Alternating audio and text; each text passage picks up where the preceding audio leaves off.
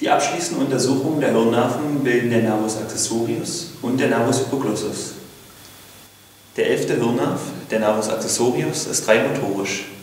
Man testet ihn, indem man den Patienten gegen Widerstand die Schultern hochziehen und den Kopf drehen lässt. Man überprüft die Kraft der Muskeln, die durch diesen Nerv versorgt werden, nämlich den Musculus trapezius und den Musculus sternocleidomastoideus. Auch der 12. Hirnnerv, der Nervus hypoglossus, ist ein rein motorischer Nerv.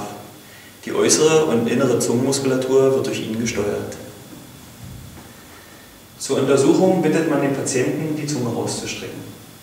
Bei einer einseitigen Lähmung würde die Muskulatur der gesunden Seite so viel Kraft aufbringen, dass die Zungenspitze zur betroffenen Seite zeigen würde. In diesem Fall zur rechten. Zusätzlich kann man prüfen, ob die Bewegung der Zunge nach links und rechts möglich ist. Ebenfalls würde man Probleme beim Sprechen und beim Schlucken erwarten, da die Zunge für diese komplexen Vorgänge entscheidende Funktionen übernimmt. Das war eine ausführliche Erklärung zur Untersuchung der Hirnnerven. In einem weiteren Video wollen wir einen Schnelldurchlauf der Untersuchung aller Hirnnerven demonstrieren.